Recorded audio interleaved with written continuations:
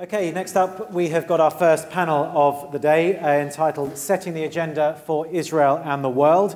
I'd like to invite our panelists up on stage first. Your moderator for this panel will be Korin, who is the co-director of the Institute for the Analysis of Global Security. I will be sat over here with Ethan as well. We're happy to take questions from the audience, from anyone watching via Live Go.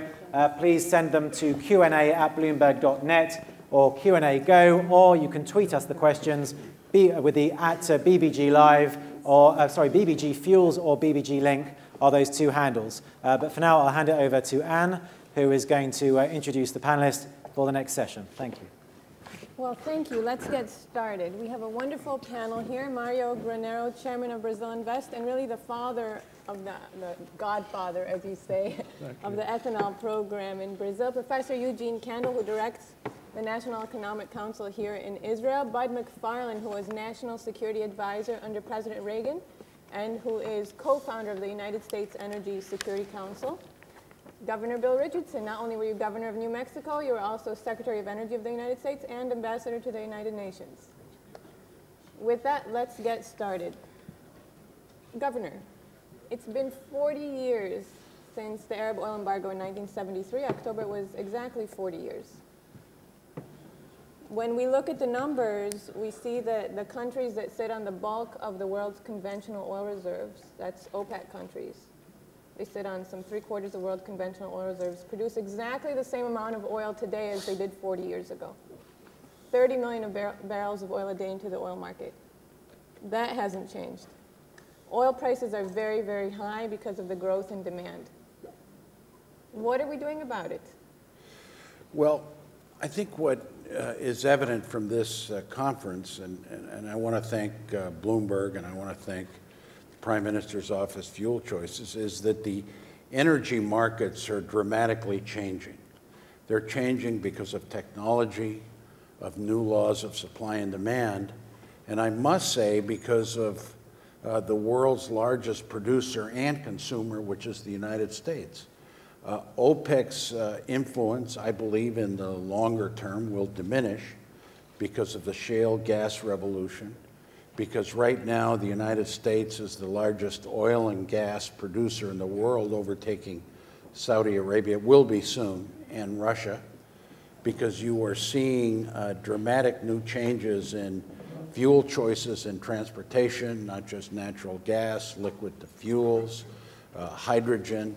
You're seeing new choices, new markets, and most importantly, I think geopolitically, with the shale gas revolution, you're seeing new options for countries in Eastern Europe, in the stands that have been dependent on Russia for natural gas, in Asia, South Korea, Japan.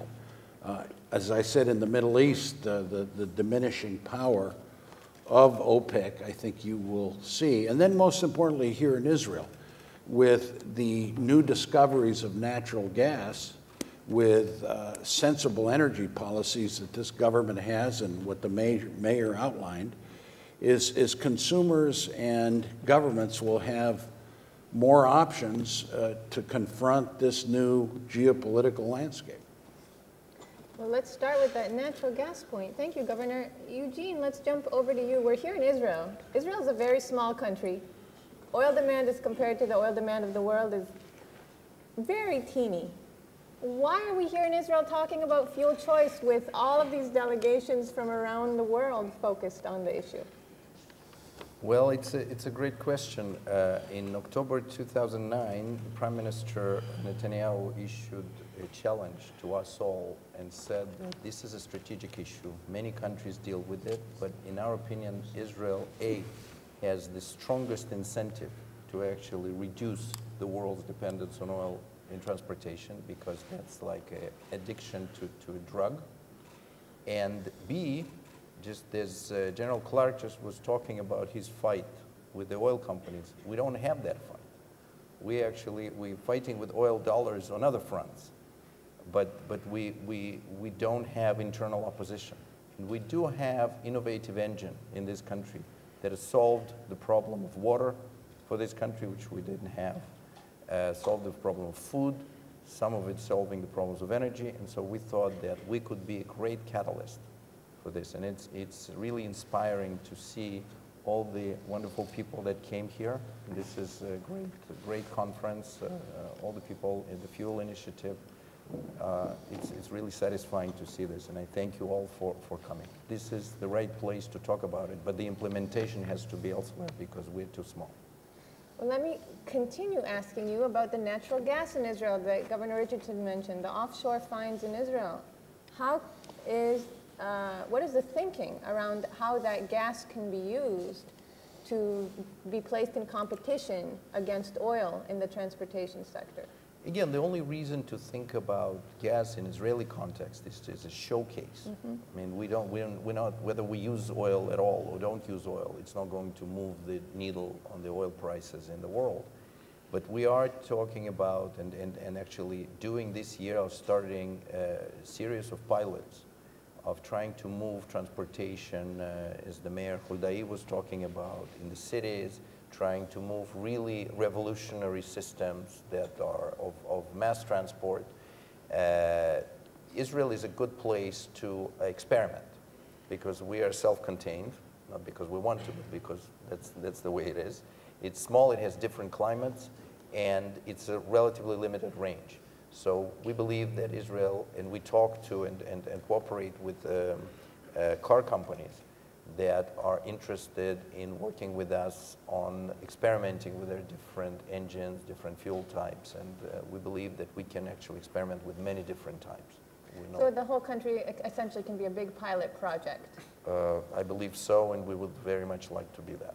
Governor, I see you want to jump in here. Yeah, I've seen the data on these new gas reserves that Israel has discovered, and they're very serious. They're substantial. I think these are great opportunities for Israel. Number one, find some qualified operators to work with Israel to do the drilling, and hopefully it'll be American companies because of the strategic relationship. But secondly, I think they're great opportunities for energy ties with countries like Turkey, like Jordan. I think a real regional effort that would give Israel a strong doses of energy security. Thank you, Governor. I agree. But tell me, what is wrong with a single fuel transportation system? Why do we even need to think about fuel choice? Well, the problem with relying on any single item is that it could become unaffordable, or it could become disrupted by violence or capricious activity, such as by a cartel. So it's clear that in a globalized world where Israel, the US, India, China, all countries are becoming ever more connected for their economic growth or even survival. And so for all of them to face the risk that that single fuel, which really powers their entire economy, becoming unaffordable or unavailable, is simply not sustainable. It could be catastrophic. And so there's a self-interest by every country in the world in having choice. Just as you have choice on your cereal in the morning or the clothes that you buy, why not expect reasonably choices at the pump? And I think all of us have to agree that having choice is one thing. In addition, there's no reason why we ought to subsidize or favor or pick winners. Let's let the market decide. And whether it's electricity, as is happening in Israel. You mean for electric, plug-in hybrid and electric vehicles? That's right. Whatever can power an automobile, from electricity to hybrid electrics to biodiesel, ethanol, methanol, someday fuel cells maybe. But the point is, let's get them into the marketplace. And that's why I so admire what Israel is doing here to advance and open research and development and deployment of these alternatives. And the focus really has to be on the transportation fuel market and on vehicles, because if we look at the U.S., for example, only 1% of U.S. oil demand is due to electricity generation. Only 1% of U.S. electricity is generated from oil. That's why electricity is such a great transportation fuel. This is really all about transportation, right? It's oil's monopoly over transportation fuel that gives it its strategic importance. Mario, you know, Brazil is a fascinating country on so many levels. And one of the most interesting things was in the wake of the Arab oil embargo and later the revolution in Iran, oil prices are going up. Countries around the world, especially the poorer countries, going into severe debt. Brazil makes a decision. We are going to go to sugarcane ethanol. And you were there. Yeah, fortunately, I was there, and the coincidence was that the moment was to change. And the changement was abrupt, and I would call perhaps revolutionary in the terms that a production of cars at that time we were producing 1 million cars per year, and we decided in 3 months to start to leave all the gasoline and go into the ethanol. So this required... You were chairman of the Brazilian Automotive Association at the time. Yes, it's true, yeah. at that time. So this required 3 points that we were talking before. The first, a coordination about the car industry, about the alternative energy producers, and the acceptance by the clients, let's say, of the new automotive fuel-powered in Brazil. And the fourth, that's a part of that, is that is require also the coordination and a mandate with the government. So when you have all those 4 elements together, you could really change something that was really in Brazil embedded custom for a long time. So now something like 95% of new cars in Brazil are flexible fuel? Yes, yes. But the flexible is quite interesting that the flexible today is much more an alternative than really the first choice. The first choice is ethanol. So you mean gasoline is the alternative fuel in Brazil? For sure, but the government sometimes gives a mandate and sometimes distorts the mandate. And I think that it was the case now where the price of gasoline, and we had established a relationship between the price of the gasoline and the ethanol to have the same calorific results per mile, should be almost 30% in difference. But the question was that the government now, to avoid inflation, put a cap on the price of gasoline. So gasoline is being subsidized essentially in Brazil That's by correct. the Petrobras. And not the ethanol. So what makes a very strange situation for a country like Brazil. So this is exactly the opposite of what's happening in some other countries. In essence, For sure. Petrobras is losing a lot of money, right? Since the beginning, we never asked for the subsidies. I always thought that we could have had this on keeping the price as long as the gasoline and this correlation was kept.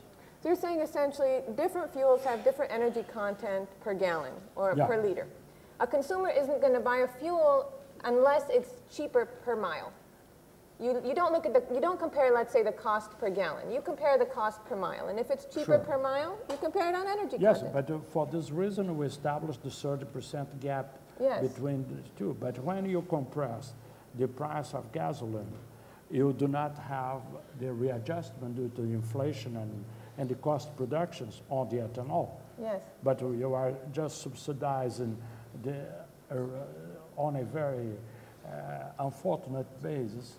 And the result is that we have imports on gasoline or use of gasoline. This is double what should have been. Right. So that's the result of Petrobras. That's distorted, let's say, giving the mandate and distorting the mandate. Yes. It's the government. Yeah. But, and Governor, I say both wanted to jump in here. I think what my colleagues are saying is that all of us, and indeed a globalized economy from China to Brazil, have various reasons, but they do include national security, cost or economic incentives, as well as environmental incentives. All of these are being served, or would be, if we would have an open market for fuel, transportation fuel. And indeed, the alternative is just unacceptable, that we remain reliant upon a single fuel. We have to have access to affordable energy and let the market decide what that is. Gasoline, maybe. Ethanol, probably. Methanol, we think. Talk about methanol a little bit. Tell us about methanol. Well, methanol is a clean-burning, environmentally desirable, low-emitting, very high-octane fuel. A liquid fuel, right? A liquid fuel that fits within the infrastructure we already have deployed. Pumps that can blend whatever, gasoline, ethanol, methanol, or any combination of those and run very well. And methanol is something that race car drivers are using. They love it. It's high octane. Even the automobile makers like it because high octane enables them to make a smaller, more efficient, more powerful engine. So there's nothing not to like. You use methanol in actually, if I'm not mistaken, the flex fuel vehicles in Brazil can run on gasoline, ethanol, and methanol. Even though people think gasoline, ethanol. Yeah, because all are alcohols. All alcohol. So and it's one fuel tank. One fuel tank, you choose what you want to put in. But I would like just to point out something that happened with us on the automotive industry, and I was the chairman at that time. The first idea when we came to that, and on the verge of a rationing in Brazil, and I put together all the presidents of it, telling, look, we have to change the model. And two companies were ahead of that. Fiat and Volkswagen had already developed a consistent studies in terms of ethanol. But the Americans, General Motors and Ford, and also some part of the cars from outside, they were resistant to that. Resistant for one thing that the general told very well. The firstly is that it's a new thing. They had to commercialize something that they never commercialized. And secondly, because it was a problem of distribution. How could Brazil is a large country? How you have an Amazon and they should have at the same moment over there in the south that they spent 8,000 kilometers the same ethanol. So I think that this was where the automotive industry reacted very quickly. And they accept within 20 days to start the full production into ethanol. Why? Because the ethanol, Henry Ford made the first Fords that were moved by ethanol. So it's not a big issue on that. And secondly was the distribution that Petrobras, we found a breakthrough where we could have Petrobras distributing this from one day to another. Petrobras is a national oil company. National oil company. And all then follow it, Shell and so on. Yeah, I think, and I like ethanol and methanol, but I think we're neglecting to talk about probably the reason for this option, and I agree with Bud McFarlane of transportation options, and that's the development of natural gas. Because what we've had, because you only had one fuel, gasoline, that was because of gas scarcity. When natural gas scarcity. Right, natural gas scarcity. Now that natural gas is exploding all over the world, principally in the United States, you were seeing these new options. You're seeing natural gas. You're seeing gas to liquids. You're seeing methanol made from natural gas. You see hydrogen. Electricity generated from natural Absolutely. gas. And then also But I think what's also very important is the new technologies that have come with natural gas. Hydraulic fracturing, horizontal drilling, which have some environmental challenges. But that new technology has revived fossil fuels. The danger, and the general mentioned this, is that climate change, carbon footprint increases. On the good side, there's a reduction of greenhouse gas emissions by natural gas. There's a manufacturing base that can be created. There's, I think, some geopolitical benefits. But most importantly, for a consumer, for a country like Israel, what has to happen is, one, a good regulatory environment. Two, the government has to play a role, you know, and I guess I'm going to be accused of being a Democrat here, but I do think government can be a catalyst, can set a regulatory framework. How in these fiscally constrained times, what are the types of roles that government can play? Well, for instance, in the United States, I'm a strong supporter. I think many here are renewable energy, solar, wind, biofuels. I would like to see in the United States a renewable portfolio standard where every state, every one of the 50 states, has at least a 25% renewable mandate. But that's that for doesn't happen. electricity. That's for electricity. If we're looking at the transportation fuel market. Well, I think, you know, what happens in the United States, a lot of individual states, when I was governor, we had our own standard. But I think all you want to do is give the consumer and the private sector incentives, options, just stay out of the way, but try to promote that new technology that will make the consumer have more options. So, for example, open the cars to fuel competition, Yeah. and then the consumer can say, I want to put this fuel in my car now because it's cheaper, and next week I'll put something else. That's right. I think that's what a government can do. And can we just remind the audience if they have any questions that they want to ask our panelists or yourself, Q&A@bloomberg.net, or if you're a Bloomberg professional user, just do Q&A go. Sorry to interject, but we like to get audiences to participate, so back to you there. Now, what I am hearing the governor say when he's talking about natural gas and the shale gas revolution in the States, it seems to me that if we look at the global oil market, because this is a market dominated by a cartel, while it's wonderful for the United States that there's more oil being produced, more tight oil from shale formations, at the end of the day, even as imports in the U.S. have fallen from 60% to less than 40%, oil price has gone up. So the oil production, let's say, isn't going to influence the global market so much because the developing world is sucking up that excess, that surplus on the market, and OPEC isn't increasing supply. But what I'm hearing you say is that the natural gas production, along with other energy sources, that has a potential being the real game changer in the oil market.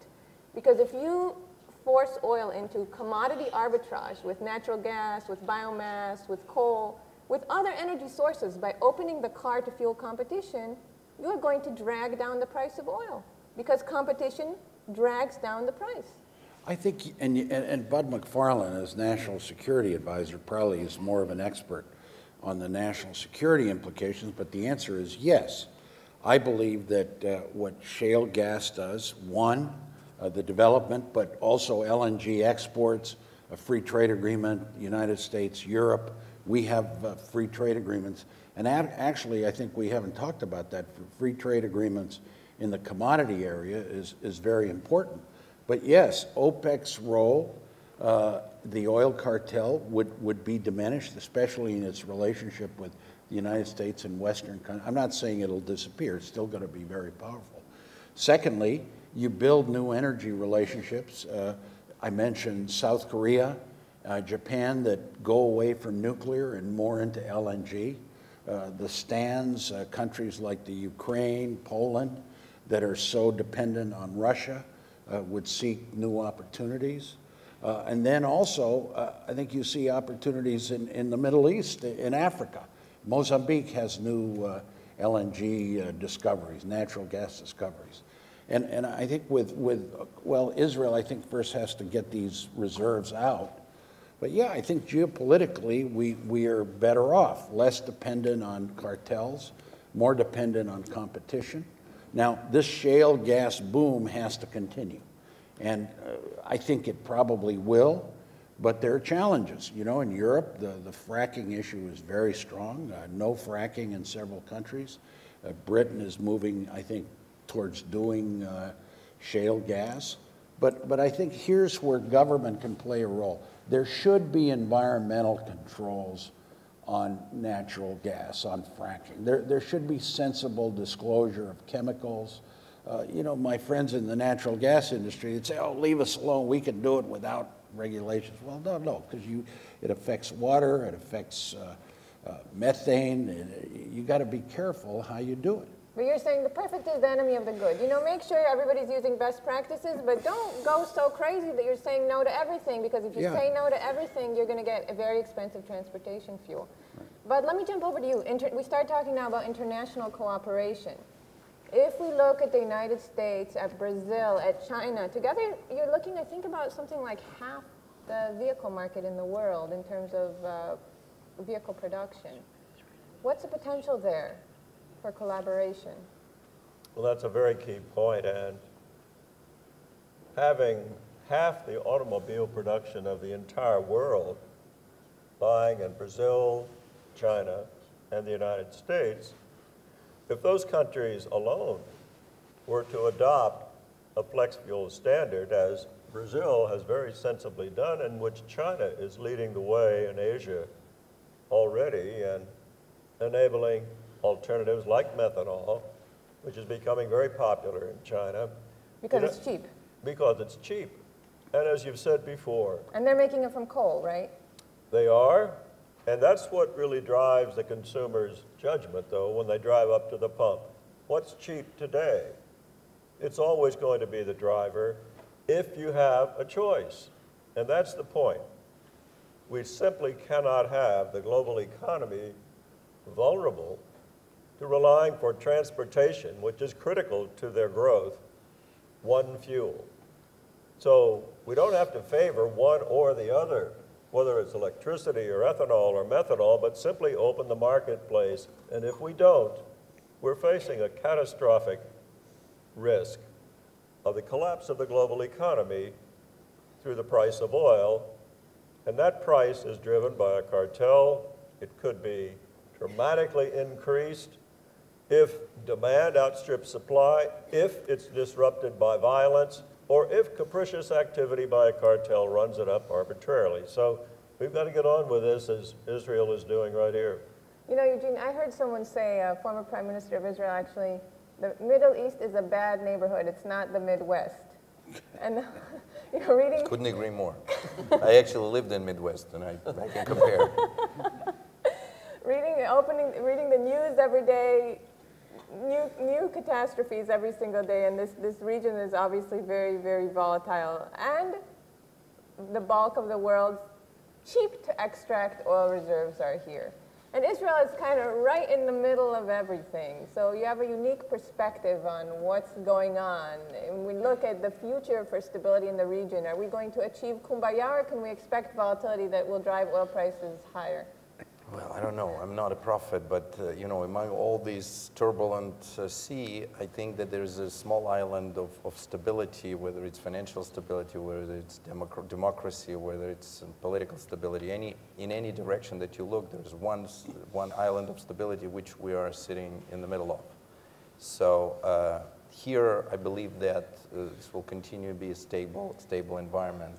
I wanted to add to Mr. McFarlane's point that on top of everything else in cartel, et cetera, the majority, a high percentage of world oil supply goes through a very, very narrow place, which at least on one side populated by somewhat inconsiderate people. So that could be another point that we should be very, very worried about. You're talking about the choke points in the ocean. Exactly, yeah, and so just even without cartel, this could be some of the rogue state, single rogue state could seriously endanger the world supply of that commodity, and for that reason only, you don't want to rely on that. I believe that what we've been lacking, there's a slideshow that shows every U.S. president saying that we're going to reduce our dependence, et cetera, et cetera. Finally, the dependence is reduced, but not because of a policy, but because somebody found a lot of oil. But I think that what has been missing from the policies in many countries, and Brazil is a great example of how to do it right, because they've done it from 1970 through the way prices of oil went down, went up, they unwavered. They didn't waver and they pursued the policies. So this is focus on a policy. It's not necessarily the policy of let's reduce gas emissions, let's reduce emissions of CO2. Everything, it's all very important, but let's focus on one thing that is a matter of national security, it's a matter of economic survival, it's a matter of environment.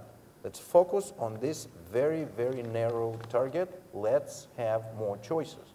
If we have more choices and we narrow the target and we commit for a long time, then we will succeed. The Israeli program on fuel choices is a small program. It's about $40 million a year, but it's for 10 years. It's about 0.5% of what we spend on oil per year as a country. If we can convince everybody to spend 0.5% of what they spend on oil every year to commit to a 10-year program, we will be there in 5 years. And we've got a question actually from Gina and Yoram. I'm not sure if they're in the audience or watching over live Go. I guess this is mainly directed at you, Professor Kandel. What is more economical for Israel, to use a surplus natural gas as fuel for transportation, or to export it as liquefied natural gas? It's actually, these two questions are independent, because if we're talking about methanol, CNG is one area. CNG is compressed natural gas. Yeah, CNG is the compressed natural gas, is one area where we would like to explore the possibility. But due to the security considerations, it may not be such a widespread usage as it is in other countries. But we still can do it in certain limited applications. In all other areas where we can use methanol, it doesn't matter whether the methanol comes from Israeli gas, or it comes from Trinidadian gas, or Egyptian gas, or Qatari gas, which are much cheaper to produce. So these two questions are not necessarily related, and so I think we should pursue the policy of trying to maximize the value of the gas. At the same time, we should pursue the policy of trying to incentivize the citizens and the car owners to move to alternative transportation fuels. The very important thing I'm hearing you say here, and this goes to your comment about the United States, where we had president after president talking about reducing imports, and it goes to your comment just now about the gas, which it doesn't really matter who makes the methanol from the natural gas that you buy. This is not about cutting any country off from the global market. No. This is about, we have a global market now, the oil market, that's dominated by a cartel. And the cartel has, by constraining its production, has kept prices much higher than they would otherwise be. But if we have a competitive transportation fuel market, because cars are open to fuel competition, so consumers can make an on-the-fly choice among fuels depending on price, it doesn't matter where that fuel comes from. You know, Brazil sometimes can export ethanol, it can sometimes import.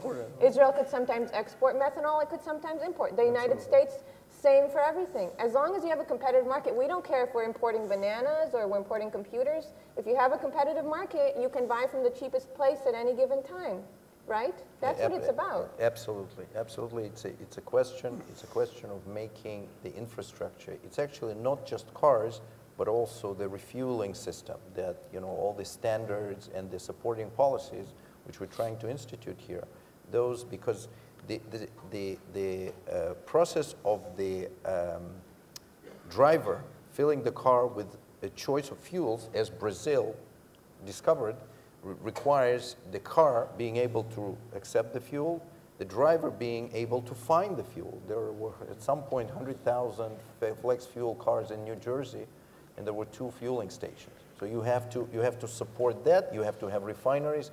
So it's a much more complex puzzle, which therefore requires coordination. And we believe that the coordination can come from only one source, the government, which does not have to own this, but it has to put standards and enable it. So it acts and then let the market. acts like the coordinator. You have a chicken and egg problem here where the automakers say, you know, a flex fuel vehicle that can run on a variety of alcohols plus gasoline, it costs just $100 more than a regular car. But still, why should we bother to warranty it if there's no fuel at the stations? And the fuel station owner says, well, if I have 10 pumps, why should I bother to retrofit a pump to serve a fuel where the cars can't use the fuel? So you're saying the government has to come in and say, for example, auto companies, you are the chicken. Except there are several chickens and several eggs. We have to coordinate all of them. But I saw you wanted to jump in. Well, in the United States, we have 250 million cars, and we produce about 8 or 9 million every year. If you wanted to turn over that entire fleet to be able to use alternative fuels, it would take a long, long time. And that's a very good reason why the government can be helpful here in allowing the retrofit of all 250 million right now. You mean ease regulations so that if you want to retrofit or a company wants to offer you retrofits, it's not hard to do that?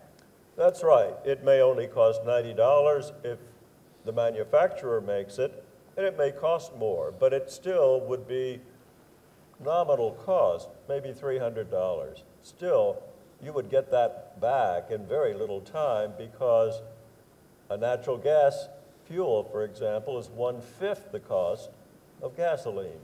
And so you'd get it back very quickly. Governor, I see you're itching to jump in. No, and one area we haven't talked about, but we kind of dangle a little bit, and you mentioned incentivizing citizens, is what the average citizen can do. And that's what is called energy efficiency initiatives.